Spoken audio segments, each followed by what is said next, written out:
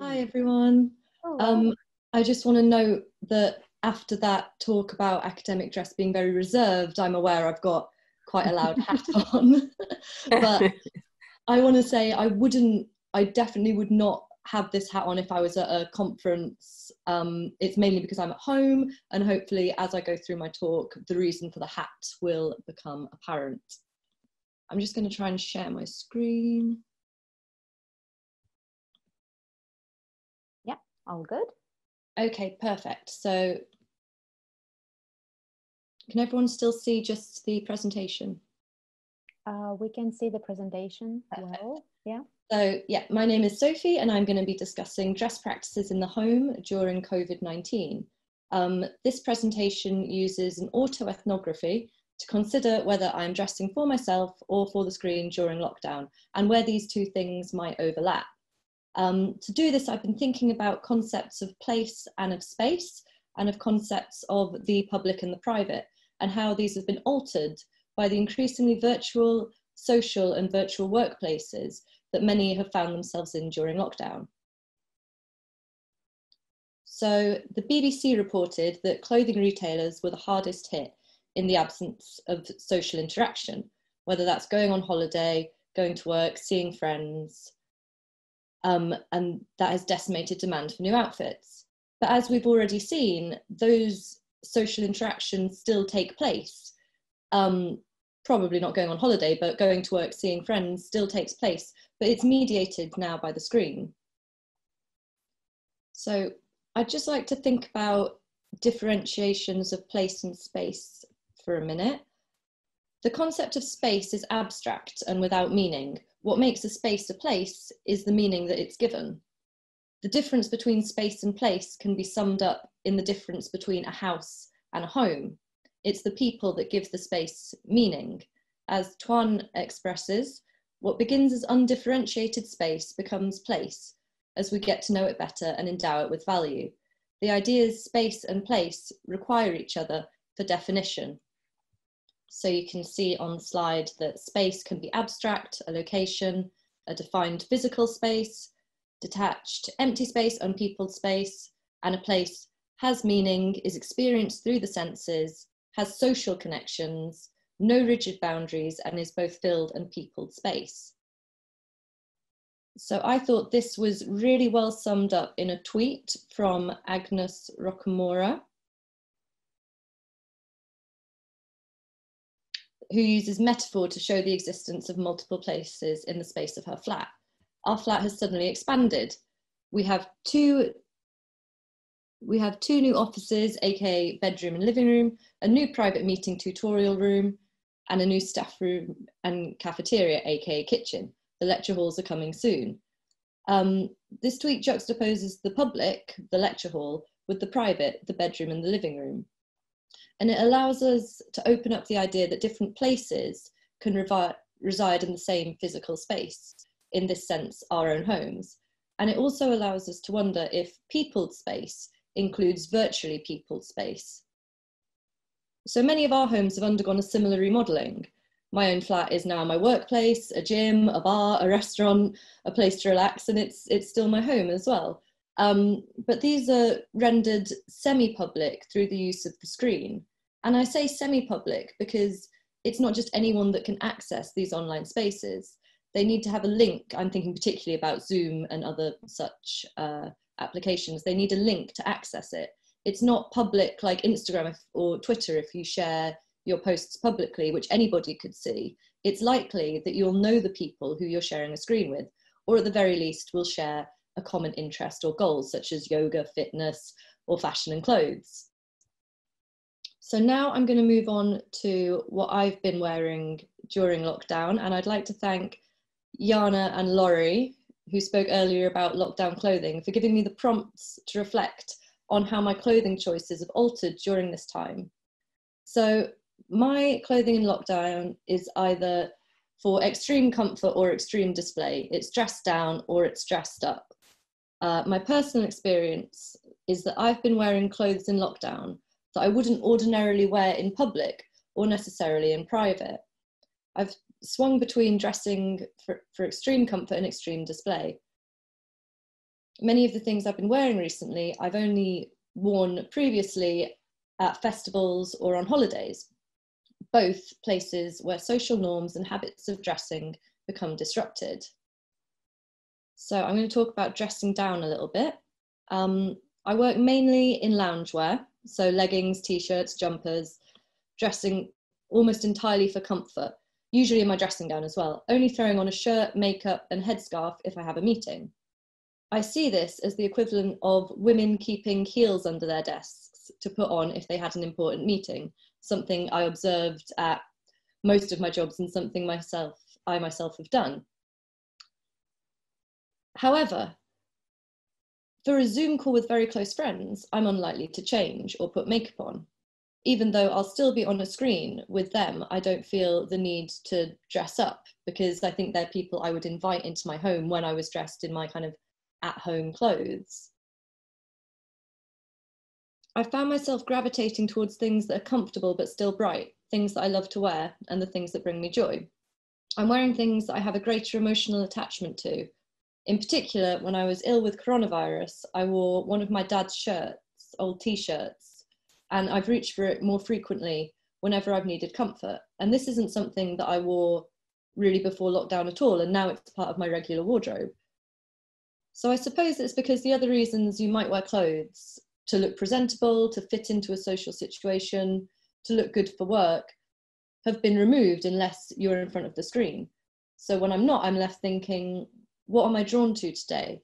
What resonates? So for dressing up, I love an excuse to dress up, and lockdown has not prevented this. I have lots of bold accessories, as you may have noticed, and an extensive collection of hats, which come in handy for Zoom socials. I've worn things on screen that I would be too self-conscious to wear in public, or things that are so uncomfortable or social situation specific, such as my wedding dress, 80s party dress, hats, they're rarely worn. At home, once you feel discomfort, you can simply change, and only the intended viewers see your outfits, or more if you choose to post them to social media. There's no danger of any special items getting lost. In short, I've felt empowered to wear clothes I love to wear, but haven't worn in years. So in a sense, in dressing for the screen, I've also been dressing for myself because I've been reconnecting with clothes I love and dressing up, which is something I love to do and something I really missed. So I've also taken part in, actually, I'm going to go on to the next slide, which is a selection of the outfits I've worn in lockdown, both dressed down and dressed up. And they relate to this next bit, which is I've taken part in Secret Cinema. For those who don't know, pre-lockdown, Secret Cinema created immersive worlds based on film, and attendees are told to dress up as characters or to be in the film. During lockdown, they've run Secret Sofa, which encourages everyone to all dress up at the same time on a Friday and all press play on the film together. So this is something we usually did on the outside and gave us a reason to dress up almost every Friday. So that's where a lot of these outfits are from. I've worn corsets, I've worn a party dress, I've worn my wedding dress, I've worn headpieces, everything. So, but this also led to evenings with multiple screens. We'd meet friends via Zoom, chat, compare outfits, and then also watch the film together on another screen, which was interesting, having multiple screens. We were dressed up for the film, but we were also dressed up for each other and then also documented on Instagram.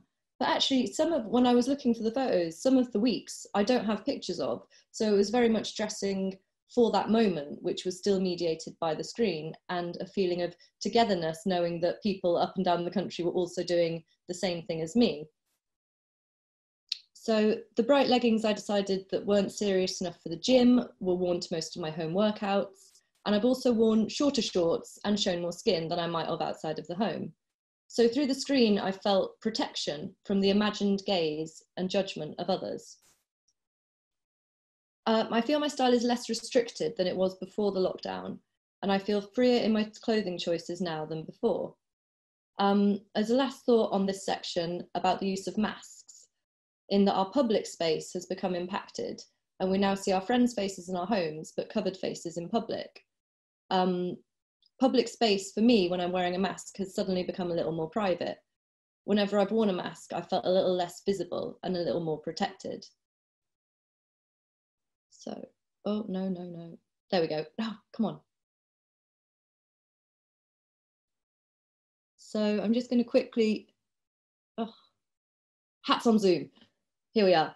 So an example of this new semi-public virtual space is the trends for hats on Zoom, a trend so prevalent that Vogue wrote an article about the best hats to wear on Zoom. Of course, this is partially about dressing from the waist up, but it also fits into other points raised. How many of these Vogue staffers would feel comfortable wearing their hats outside of the home? And then even then at a work meeting. Hats are fun, striking, and not usually worn on an everyday basis. But I also think it's about dressing for joy, it's about dressing for fun. The hats would rarely be worn in public or private, yet here they are in the third space of the screen in the home. And I also thought about hats and novelty. So as the novelty of lockdown wears off, does the novelty of wearing hats on Instagram wear off? Have I run out of time? Okay, one. I'm afraid it's 1 minute only. Sorry. Okay. Can I have another minute, or is it time for questions? Yeah, of course. Oh, okay. 1 minute. Yeah. Right. So I'll just finish then with suggesting that it's a new space, the third space of the screen, for particularly on Zoom, and that is distinct from the usual public space outside and the private space of the home. And thinking a little bit about ritual and liminal space. So in anthropology, a ritual is a ceremonial process, and a liminal space is the space between two worlds, between one identity and another, between two different markers. And I think lockdown can be conceptualized as a liminal space in which the previous rules of dressing have been suspended, and the rules for dressing in these new semi-public spaces of the screen have yet to be determined. I'm done. Oh, okay. Yeah. Okay. Yeah. Thank you so much, Sophie. Sorry, yes, to actually having had to stop you from talking. Comments, questions?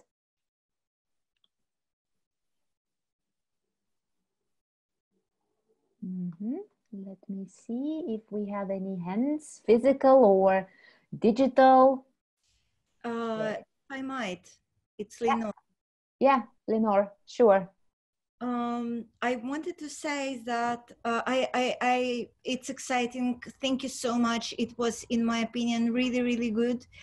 And I loved the idea of third space. And it's very important that we started to give name to this thing, because in my opinion, online is here for good. I think that things have changed, and that one of the outcomes of lockdown is that online events proved very useful and very promising, and it's not going to disappear. It's going to actually evolve and become a very serious part of our cultural life. And my comment actually is that I do think that we will start to develop a vestimentary etiquette for online events. And this is only the beginning. And the whole joking thing about hats on Zoom is actually something that we will study as the beginning of the whole what we will wear in different situations on Zoom in the future, because this dialogue will have to begin. I'm done. Okay, Sophie. Great, thank you so much for your comment.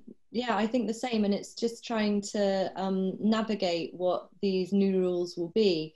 I was thinking about things about comfort and weather and temperature. So when I'm at home, I don't need to worry about if I can cycle in my outfit, or if I'll be too cold, I'm always too cold, or how much I have to carry. So that's one of the reasons that I think I felt freer.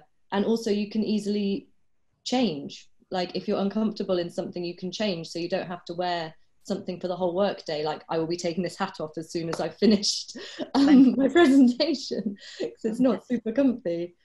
Thank you so much.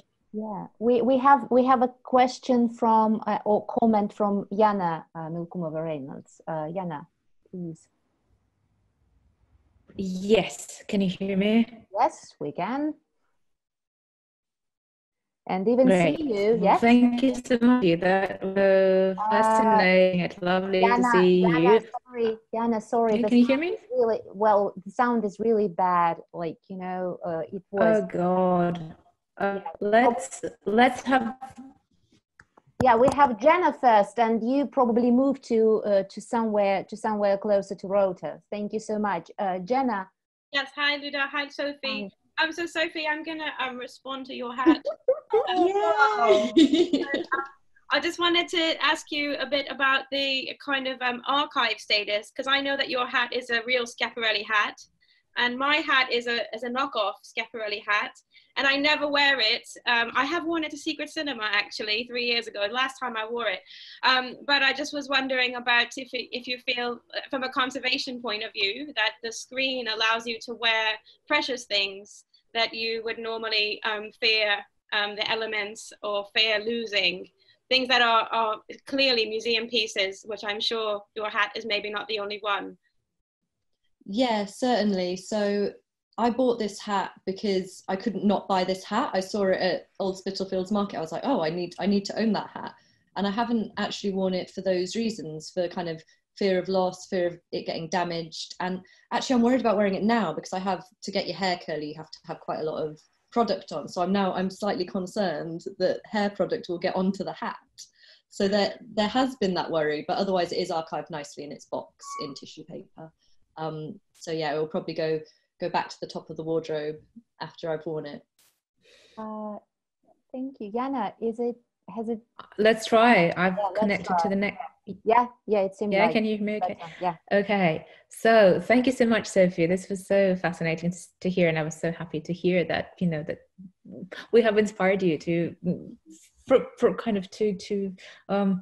present this, like to start thinking about those things and come to this amazing conclusion. So I mean, wonderful. But I also really liked hearing about the third space and the liminal space. And I had two comments here. One of them being, I was reminded of a lecture by John Eicher that I heard a few years ago. I don't know if she's written, if that was based on something she has written, because I haven't read this piece of writing.